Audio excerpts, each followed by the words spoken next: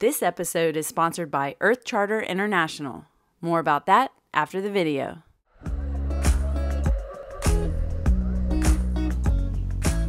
Hey, baby.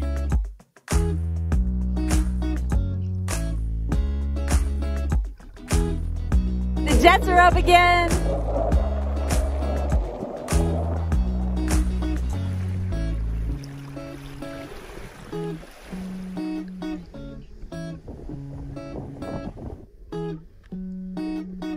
Hey guys, what's up? It's Pascale. Mo. Art of Adventure. You know how we do. Welcome back to our channel. Yes, indeed. We are back in the Ocala National Forest, this time at a spring called Salt Springs. What do you know about Salt Springs? This has some amazing qualities.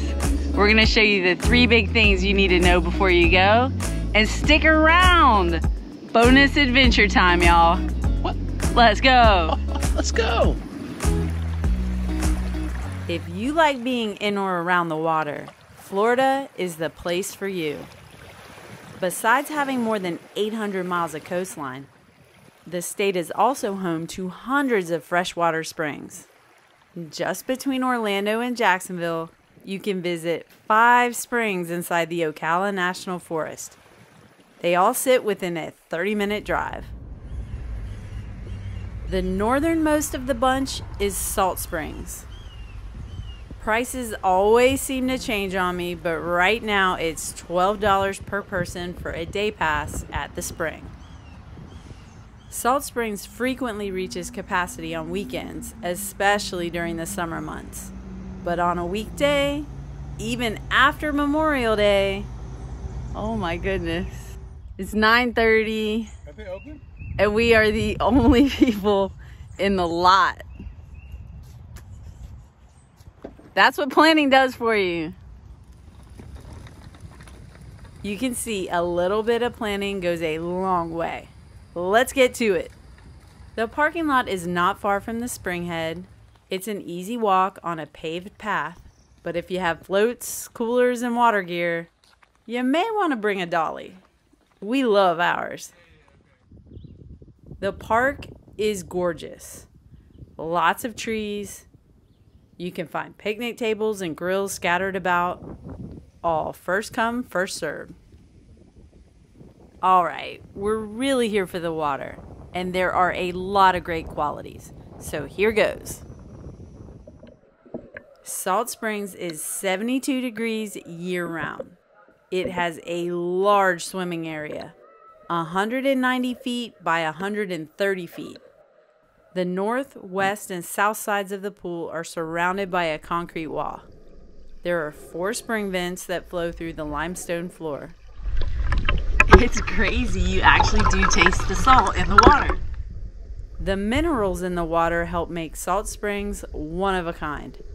The water is fresh from the Florida aquifer, but it rises through the ancient salt deposits, bringing minerals like potassium, magnesium, and sodium to the surface. Don't worry though, it doesn't feel salty. And check this out. Despite being an hour from the coast, the salinity in the water allows blue crabs to flourish at Salt Springs. You're not allowed to hunt them here, and you're not supposed to touch them, so you'll see plenty tucked in the crevices of the limestone, especially right near the deep vents. Okay, Mo, you gotta come see this. Some of the crabs are pretty big, like the size of a dinner plate. Mo's a little uneasy at first. It takes him a second to spot the crab lingering right under him. Then, yeah, he sees it. Too funny. The crabs are pretty skittish and their pinchers are small. I don't think you have anything to worry about. The blue crabs share the spring head with lots of fish, including these big schools of striped bass. I do a lot of spring hopping, and I think this is one of the best spots to see fish. Salt Springs is very much alive. It's also a great spot for families, even with small kids. Salt Springs recently made our list of top family-friendly springs for several reasons. First, it's shallow, only an average depth of about 3 or 4 feet. The set of steps closest to the spring run will put you in the water where it's only about a foot or two deep. It's sandy here too, so it's easy to sit with the kids or just splash around. In fact, most of the swimming area is sandy, so you don't have to worry about water shoes or sharp rocks. Now, it is rocky and a bit deeper the closer you get to the spring bends. Salt Springs has such a unique texture because of the limestone that stretches up through the sand. The rocks can get slippery, so this is a spot where I would recommend water shoes. But of course, a mask, fins, and snorkel are really all you need to see this spring in all its beauty. Here's another reason it's family friendly. Tubes and smaller rafts are allowed. The current that leads to the spring run is not bad at all, so you don't have to worry about floating right out of the pool area. Third, there's a walkway that follows the edge of the water, so it's easy to keep an eye on the family even when you're not in the water with them.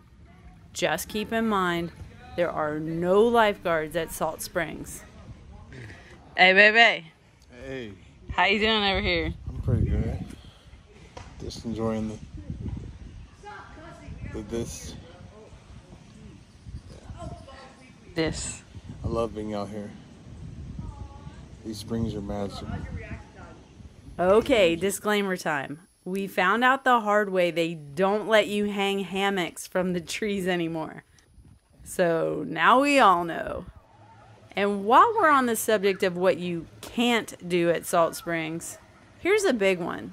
There is nowhere to launch a kayak or paddleboard unless you're staying at the campground. I am not a fan. I feel like this spring needs a small launch spot right near the spring run. If you do want to paddle, your best bet is to drive next door to the Salt Springs Run Marina. There's a little boat ramp, and you can rent kayaks and canoes right there. The spring run is an adventure all in itself. It's a 4.5-mile run to Lake George. Today it's very windy, but usually the current is calm, and it's a chill paddle to and from the spring head. Now it costs nothing to use the boat launch, but it does cost $20 to park. So if someone drops you off and picks you up, you're golden. Otherwise, it starts to be a pretty expensive day if you want to swim at the spring and paddle the spring run. Here are some more pro tips for visiting Salt Springs. Generally, the parks are seasonal. They open at 8 a.m. and close at sunset. They fill up fast on the weekends and in the summer months, so you'll want to be in line before 8 a.m. My favorite months to visit the springs are in the fall and winter. You'll have it almost all to yourself. Make sure you put Salt Springs Recreation Area in your GPS. Otherwise, you'll end up at the wrong spot. I always get asked about alligators. Yes, it's Florida and it's fresh water, so they are around. But if you stay off the banks and leave them alone when you do see them, you'll be fine. Fishing is allowed in the spring run. You'll see boats anchored just off the swimming area. There's a general store on the property, but depending on the day of the week and the time of year, it's not always open, so bring plenty of snacks. There are water fountains, showers, and real bathrooms. Salt Springs also has the largest campground in the Ocala National Forest.